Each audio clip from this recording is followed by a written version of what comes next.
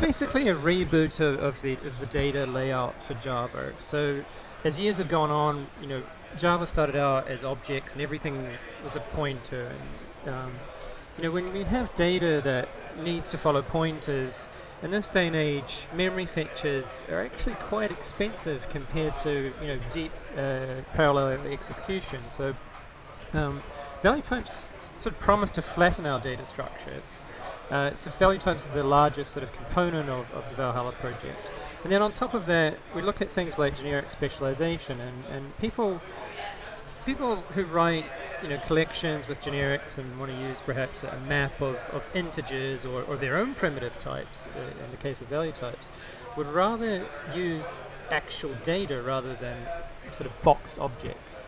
So we're trying to get rid of all that indirection and improve performance. And so far it's looking pretty good. Like this is actually looking like really major improvements in both performance and footprint, which I think people care about. A lot of people write in a lot of different languages and don't seem to care about performance so much, but then when they go in production they find that they need a lot of machines in their cloud, then they can reduce the number of machines by features like this.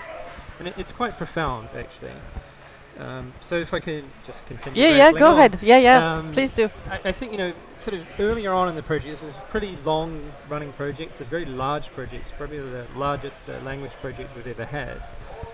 Back in some years back, we kind of thought it seems like these value type things, which were a large part of the project, were very sort of unique and special and required some sort of special thinking around it, and perhaps only library writers or framework architects or JDK people would care about value types, and so we could sort of keep them separate and they would be fine, and we would just insert them quietly. But as time's gone on, we've figured out how to use value types more as objects, to the point that the amount of changes you need in your Java code to use value types and generic specialization should be very, very small. And we're talking about adding a keyword and perhaps keeping in mind a few simple semantics like pass by value, for example. So it looks like it's a feature that hopefully can be used by everyone.